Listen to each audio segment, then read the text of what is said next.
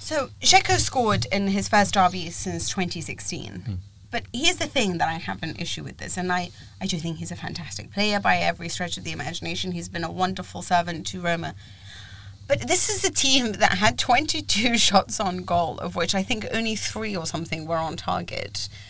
They create so many opportunities. They remind me of Napoli under Sarri, under Ancelotti. But there is just not... There isn't that man who's just knocking them all in, you know? Well, they've needed another striker. They've needed an alternative to Dzeko. And Kalinic is obviously not forever. it. Yeah, and Dzeko's very good at linking up the play, but is he that finisher? Like, he's not getting younger. I mean, none of us are, but, like, it's a trite thing to say, but he is, you know, he's past his peak.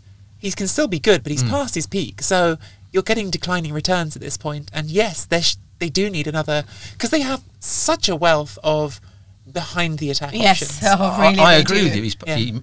You would say he was past his peak, but I think he looks a better player now than the player that left Manchester City. I agree. When I saw him at Manchester City, I used to think he can't run, he's slow. From an intellect point of view, like now I feel like he's the kind of guy that you would want that sews everything together. Yes, in the final he often comes deep and he switches the play out to the wide, but he has to have people running beyond him. Yeah. You know, that's why they've got wide players. Zaniolo's perfect because Zaniolo start running with and without the ball beyond him. Kluivert should be doing that from the other side. Pellegrini's starting to do that. So that's, if you're going to play with Dzeko as your centre forward, you've got to get crosses into the box. That's how he's going to score most of his goals, you know, whether it be finding a better space.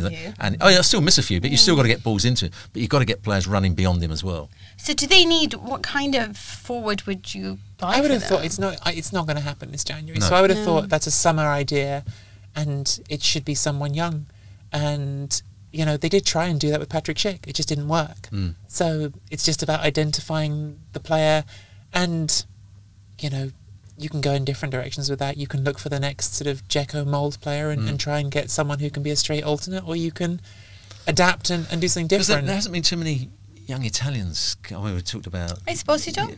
Yes, I mean he's one that may come to the fore. He's got a lot to show still. I still think Moise Kean would have done something special for them. Look, Moise Kean could come back to Italy. That's not off the table. He needs to. I think he needs to come back to Italy. Yeah. He needs to come back because I don't think it's going to quite work for him at Everton unless Ancelotti can get the best out of him. It doesn't look like it doesn't. But Calvert-Lewin, who I don't think is a wonderful player, but Calvert-Lewin is the idol of the fans at the moment. He's going to be the #1 centre forward, and it's going to make Moise Kean even more destined to, I guess. You know, if you're playing second fiddle to Calvert-Lewin, you've got 1 or 2 They problems. should have probably maybe gone for Patrick Cutrone rather than Fiorentina. No. Rubbish. I'm sorry. You know what? No. Sorry, Mina. Okay, Rubbish so that is was overstating definitely a bad idea. Rubbish is overstating it, but like we were having this conversation, me and Stewart, about attackers sort of before the game, before the podcast, and Cutrone, actually, Stewart, I think you said it best. Like, if you were trying to isolate what his best trait is, it's his hard work. And if that's the best you can say about him, he's not good enough. He's a scuttling centre forward who'll chase things Roma. and he'll run and he'll hassle and he'll look like he's really putting a good shift in. He'll get other players to do the same. But has he got any one technical quality that's going to make him a top-class player? No.